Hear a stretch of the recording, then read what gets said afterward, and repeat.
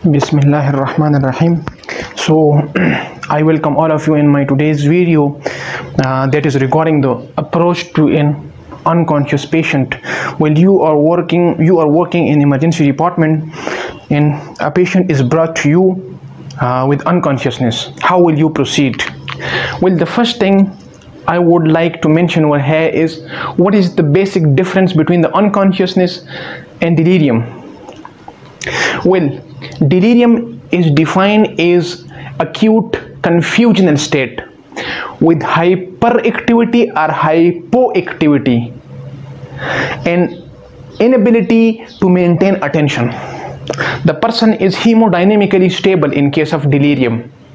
BP, pulse, temperature, respiratory rate, all the things may be normal. In delirium, hemodynamically stable, but the patient is confused. Contrary to that, in unconsciousness, the patient is not hemodynamically stable. The patient may or may not be confused. But when you check the BP pulse, you will find something that will help you in the diagnosis. Regarding delirium, I will make another video on that. So we will limit our discussion to the approach to the unconsciousness patient today. Well, the first thing you should do according to the emergency protocol is you look for ABC, the airway, breathing and circulation. At the same time, you also look for the GCS scoring, the Glasgow Coma Scale scoring. If that is equal to 7 or less than 7, intubate the patient. Intubate the patient. That is indication for intubation irrespective of the cause.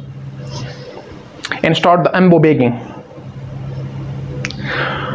Well, it also protects the airway from aspiration, because if the person is aspirating, you have blocked the trachea and there will be no fluids or gastric contents coming into the pulmonary system, into the lungs. So now today I'm going to talk about how can you pick the diagnosis just from the vitals. So you look for the pulse. If the pulse is tachy or brady, what will you think of? If the person is having severe bradycardia, the pulse is 40 and is unconsciousness, what comes to your mind? Heart block, 3rd degree heart block. So you quickly do an ECG, confirm it, give atropine. You confirm the heart block. If that is a heart block, you give atropine and go for the pacemaker. Drug overdose, severe beta blocker or calcium channel blocker overdose can cause severe bradycardia. The tachycardia, if the patient is having tachycardia, what will come to your mind? Number 1, shock. If the patient is in shock, that is the BP is very low, so the compensatory response is tachycardia. So you should look for the shock if there is tachy. But you should also look for ventricular fibrillation. You should also look for SVT. You should also look for ventricular tachycardia and confirm with the ECG or apply the defibrillator. If the rhythm is shockable, shock. So just from the brady and tachy, you can think of these diagnoses and help the patient accordingly. Volume of the pulse, what it can tell you. If there is low volume with tachy, think of the shock, hypotension. If there is high volume with tachy, think about aortic regurgitation, think about thyrotoxicosis, think about isolated systolic hypertension. Well, these are the causes for high volume pulse. Think about volume or load. Coming toward the rhythm, if the rhythm is irregular, think about the atrial fibrillation with the stroke. Patient present with the unconsciousness. Think about ventricular fibrillation not maintaining the BP, and if you shock the patient can revert in a few seconds.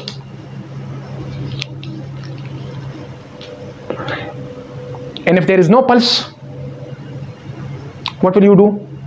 Start the CPR and attach the defibrillator. If the rhythm is shockable, shock the patient. If there is a rhythm is not shockable, find out the cause for that. We will discuss that in another video. The unshockable rhythm, that is either the asystole or the pulseless electrical activity, the 4H and the 4Ts. We will discuss in another video, but right now you have to diagnose what is going on with the patient from these parameters. Coming toward the BP, if the BP is high and the patient is unconsciousness, what will you think of? Hypertensive encephalopathy on the top. Second, ischemic stroke, hemorrhagic stroke, or brain hemorrhage. These three are the main things. A patient is having low BP with high pulse. What is this? Usually shock, hypotension. A patient is having high BP and low pulse with irregular breathing. What is this? Raised intracranial pressure. Raised intracranial pressure. This is called the Cushing principle, the Cushing triad. So you have to look for the cause of the raised intracranial pressure, and you have to keep that thing in mind. If there is low BP, what would you suspect? Shock, hypotension, MI. You have to exclude all these causes. On shock, I will make another video, but right now low BP in an unconscious patient, you should take it as a shock, either cardiogenic shock, hypovolemic shock, hemorrhagic shock, whatever is the cause. This is shock. Look for this. Third thing is look for the saturation. If that is low, hypoxemia can cause unconsciousness. You give oxygen and the patient improves. And then look for the cause for the low SpO2. What was the cause for low SpO2? Either there is infection, or there is a pneumothorax, there is a hemothorax. Whatever is the cause. Massive pulmonary edema, cardiogenic shock leading to the pulmonary edema. You have to exclude that. CCF patient is not maintaining oxygen saturation. What is your diagnosis? Pulmonary edema due to severe CCF. So you give Lasix in that case. Sugar, look for the hypoglycemia and the hyperglycemia. If the patient is having hypoglycemia, just replace the sugar and find out the cause. What is the most common cause of hypoglycemia? That is drugs, the insulin or oral hypoglycemic medication. Then you take the history, diagnose what was the cause, treat the cause, and manage accordingly. Deranged RFTs and deranged LFTs also cause hypoglycemia because the insulin is metabolized in kidneys and liver. If those are deranged, that will lead to the increased bioavailability of insulin that will cause hypoglycemia. So you have to decrease the dose in deranged LFTs and deranged RFTs. Now temperature can also tell you a lot of things. If the temperature is high, what would you think of? Infection leading to sepsis on the top. Second, thyroid storm, another cause. Third, drug overdose. Some of the drugs can cause increase in temperature, especially the anticholinergic drug overdose, because sweating is mediated by acetylcholine. If acetylcholine is inhibited, there is no sweating. If there is no sweating, the temperature of the body increases. So you have to include the sepsis and find out the cause from where the infection was coming. Either it was the UTI, either it is meningitis, either it is brain abscess, or it is deeply seated, some focus in the abdomen, or there is synapses, carbuncle. Whatever is the cause, find out that cause. Now from these things, you can quickly diagnose a patient that comes to you, that what is going on with the patient.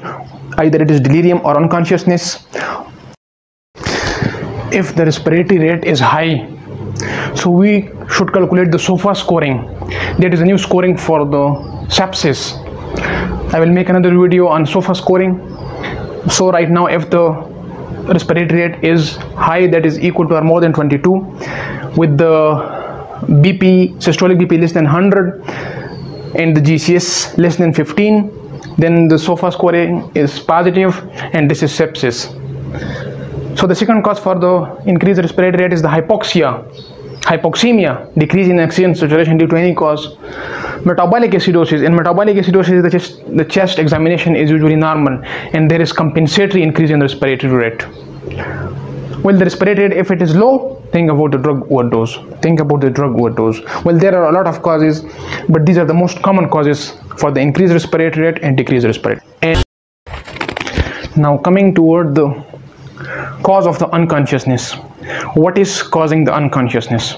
Well, this can be cleared from the history and examination, and you can go according to that line. But here I will discuss all the causes you can suspect in an unconscious patient. So coming from the head, meningitis, encephalitis, stroke, and brain abscess. You have to look for that in a patient with an unconsciousness, with the no known history, with no clear history.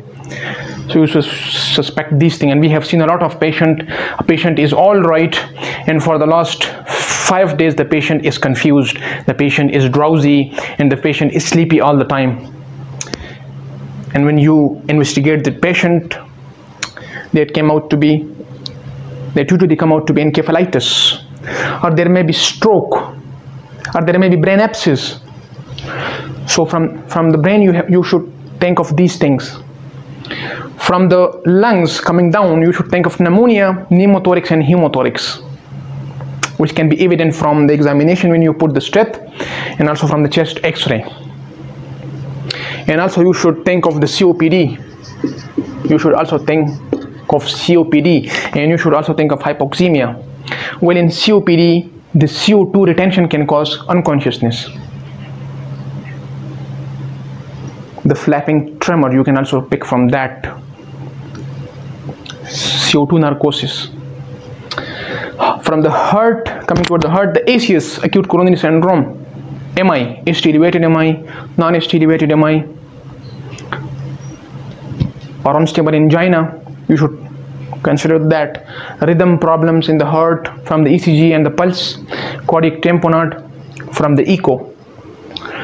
In the abdomen, we should look for the abdomen, for the liver, spleen, kidneys, and bladder. For the acute abdomen can cause the sepsis, and also we can get hepatosplenomegaly and think of some infection that can lead to the unconsciousness. Or if there is ascites, mesioascites, and jaundice, we should think of hepatic encaphe. Or if the bladder is tender, we should think of sepsis, with the focus lying in the bladder. Or if the renal punch is positive, by looking at the patient face, if that is tender, think about the abscess lying in the kidneys. Think about the infection lying in the kidneys. From the skin, we should pick skin rash, any skin lesion. So if a patient is having fever and there is a rash, think about viral infection. Think about meningitis.